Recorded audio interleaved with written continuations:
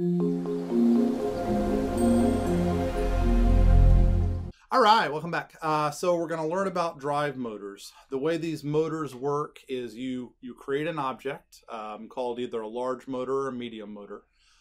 When you create that object, it's got instance variables, so things that it knows, and then it's also got methods, so things you can make it do. Turns out that both the large motor and the medium motor are subclasses of the ev3.motor, so they actually work the same. They've got the same API. It also turns out that for the driving, they're both large motors, right? So I just tell you about the medium motor because later when we use the arm, there's a medium motor on top here. So let's go ahead and start by kind of looking at how do you learn this. And one of the best ways to learn is to read the like official docs. So I didn't make this library, it's not mine, somebody else made ev3dev. And you can read their documentation. So that they've got Python bindings. So if you click on this link, it'll take you to their Python bindings. And this page will tell you about how do you use Python with ev3dev. Turns out the only useful thing on this page is actually the API reference at the bottom. So I guess you could have clicked on API reference and you could have gone into this page if you wanted. Make a bookmark in Chrome to this. Just do it right now. Make a bookmark real quick.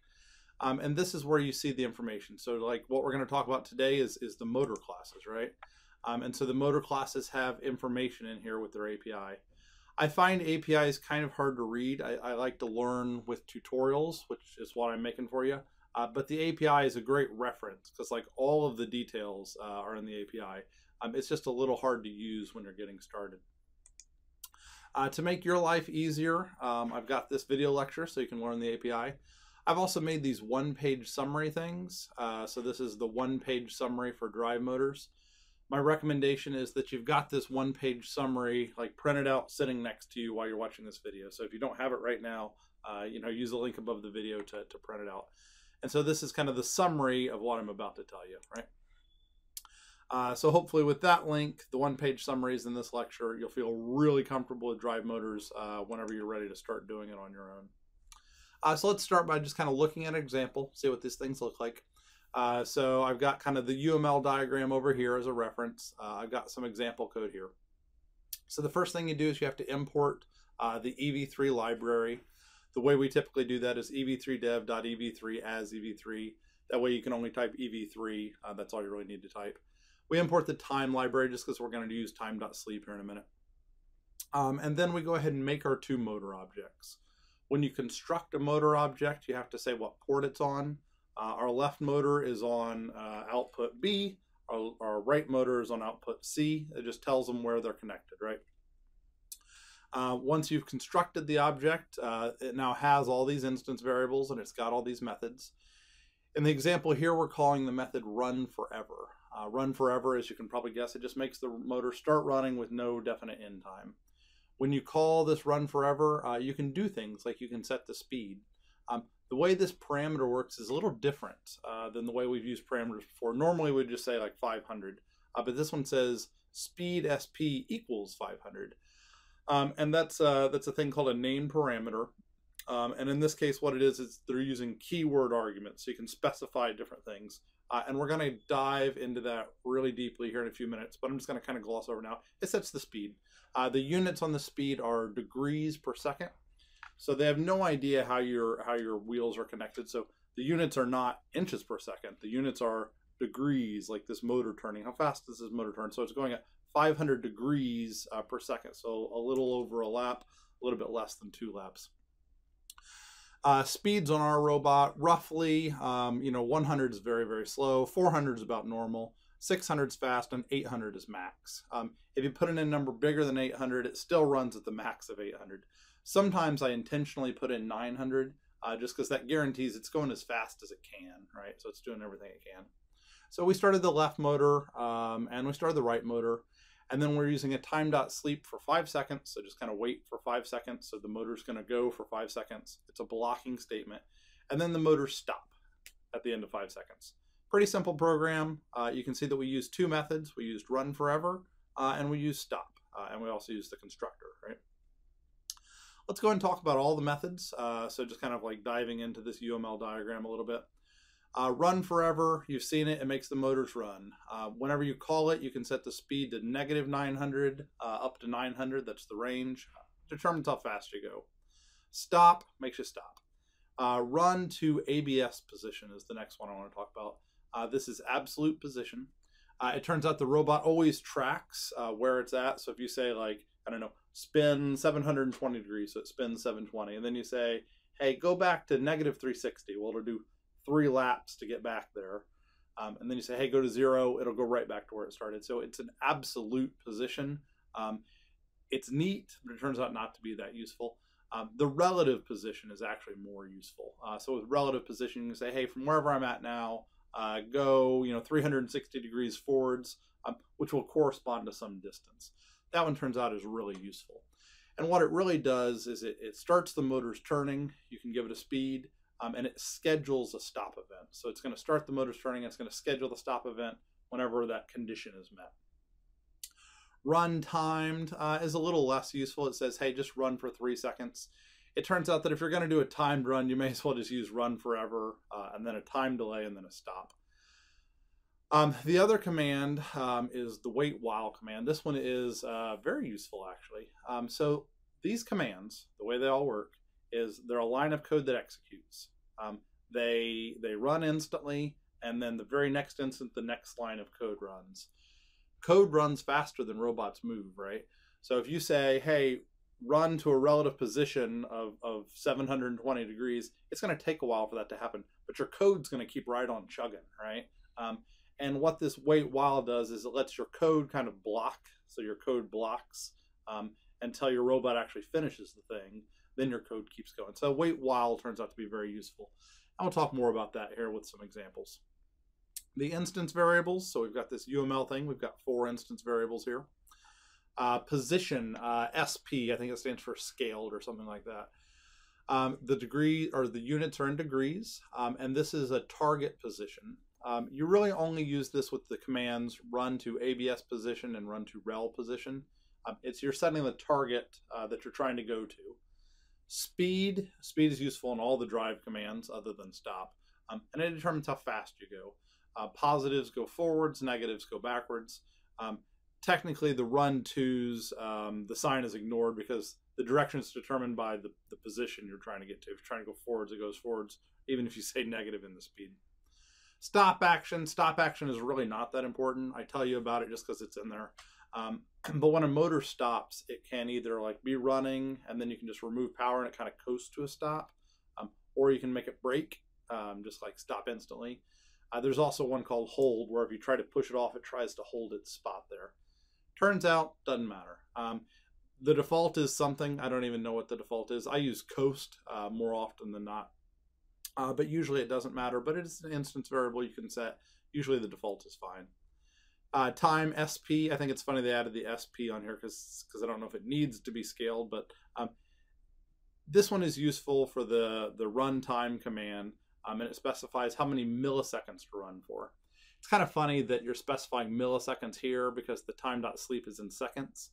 So just be careful if you use those two approaches. One is in seconds, the other is in milliseconds. So just kind of be aware of that. Let's talk about this keyword arguments thing, this calling a method and passing in arguments with names. And so let's look at 2 examples. So this top example works the way you've typically worked with objects. So you're constructing an object called left motor of type large motor. It's got instance variables, and you can set those. So you can say dot speed equals 500. So you're just setting the speed for this motor. Dot time SP, so you're setting the time at which it's going to stop when it runs. Stop action, so here we want it to break, so we want it to immediately stop. And then we call the method runtimed. That is completely valid. There's nothing wrong with that. But it turns out you can write your code a little bit more readable if you pass those in to the method call, which is kind of sneaky. So here's the exact same code, run-timed, where you pass in a speed, a time, and a stop action into the method. This works because of the QARGs, keyword arguments. So we've specified this keyword argument, this keyword argument, this keyword argument. All it does is it sets those instance variable, then it calls the method. Really simple, but it makes your code a little bit more readable because really that instance variable kind of goes with the method, right? So it's important to kind of know how that keyword arguments work, because pretty much you'll only use the shorthand. You'll really never write with this top approach. To make sure you've got a better idea of what keyword arguments are typically used with each method, I've made a table for you here.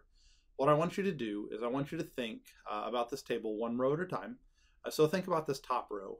If you call run forever, you can specify any keyword arguments you want, but some of them are basically required, right? Like they're required or at least recommended or regularly used. Some are optional. You can set them if you want. And some are really kind of meaningless for that command. So let's do the top one together. So this top one, run forever. The only thing that's important is the speed, right? You don't set a target position. You don't set a stop action. You could. There's nothing wrong with setting a stop action, but it doesn't do anything because it's running. And you don't set a time. Think about stop for a minute. So with stop, the only one that matters at all is stop action. Sorry, my rows are a little off here. So the stop action, you could specify it with stop if you wanted. You don't have to. I usually don't because the default usually works out. Run to absolute position. This is the first one that's like meaningful. And so think about this one for a minute. So which ones would you probably pass in to this command? So this one you should really pass in a position because you're going to have a target before it stops. The speed is regularly used. If you're doing a lot of them in a row and you're not changing the speed, the instance variable will stay set, right? There's nothing wrong. You don't have to set it every time. Stop action usually I don't set, and time doesn't really make any sense. Run to rel position is the exact same. So it's you need to set a target position. You need to set a target speed. What about run timed? What would you do with run timed? So with run timed, the position doesn't make any sense, but the speed is used. It's recommended. It's not always required. Stop action, never really care that much about it. And then time SP is used here. So those are kind of what you would expect to pass in to those methods. Another thing I wanted to kind of harp on a little bit is this whole blocking of code execution or not. So there's kind of two options here that do things. The top one has a run forever, which of course runs and finishes instantly. And then it hits this time.sleep, and time.sleep is blocking, right? So nothing happens. And then your robot stops, and so your code and your robot kind of stay in line. This next one is a disaster, and I want you to see that it's a disaster. And so what's happening here is they make the left motor. They call run timed. Run time makes the robot start moving, and it schedules a future stop, right? And this future stop is going to happen in 3 seconds. So in 3 seconds, we're going to stop. Code keeps right on going, though. So the code marches to the next line, and it calls left motor stop. So the robot stops right away. And so if you were actually to run this code, it would literally, you would call it, and the robot might go, because it would stop instantly when the code hits the next line. So just kind of be aware of how it works, that this option 2 thing doesn't work, right? To fix that problem, we have the wait while function. The wait while function, the way it works is the motor always has a state. The state is a list, actually, of running, ramping, holding, overloaded, and installed. So if you're trying to make a motor go, it will add to its list of states running. It will also add ramping, because like you don't start at full speed. You have to kind of like ramp up to that speed. Once it's at full speed, ramping will go away and running will still be there.